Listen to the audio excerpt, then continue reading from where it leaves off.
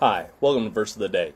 My name is Brandon Hathaway, and I'm the preacher here at the Westside Church of Christ in Owensboro, Kentucky. I want to thank you for joining me today as we open up the Bible and study the Word of God. We're in Jeremiah chapter 13 today. Jeremiah chapter 13. I'm going to read a few more verses than I usually do today because I believe to get it all together is going to help explain it. So we're going to read verses 1 through 11. Jeremiah 13, 1 through 11.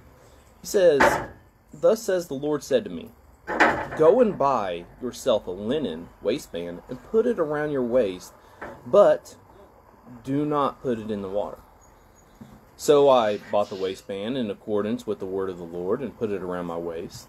Then the word of the Lord came to me a second time, saying, Take the waistband that you have bought, which is around your waist, and arise, and go to the Ephraimites, and hide it in a crevice of the rock.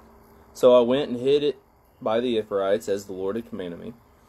After many days the Lord said to me, Arise, go to the Ephraimites, take from there the waistband which I commanded you to hide there. Then I went to the Ephraimites and dug, and I took the waistband in the place where I had hidden, and lo, the waistband was ruined, and it was totally worthless. Then the word of the Lord came to me, saying, Thus says the Lord, just so I will destroy the pride of Judah and the great pride of Jerusalem.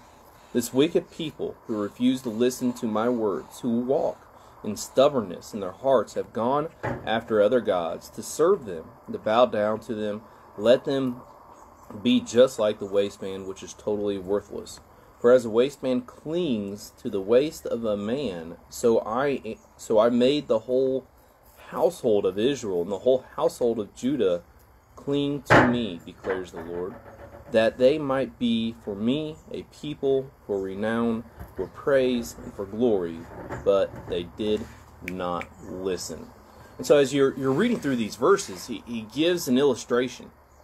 He gives the example of this waistband that he commanded him to take. And take it tied around your waist. That's where the waistband's supposed to be, around your waist. And it clings to you. Where you go, it goes.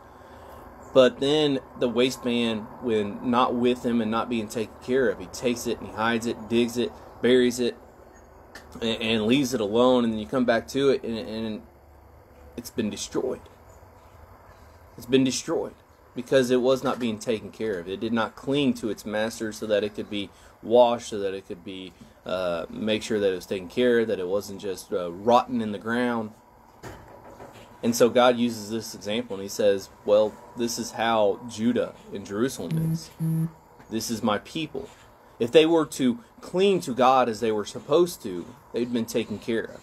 They'd been going where God goes. They would do as God commanded. And the Lord would take care of them. The Lord would keep them clean. The Lord would make sure that they are not destroyed. But instead, they did not listen. They did not cling to the Lord. And so the example for us today is, of course, that we need to cling to God.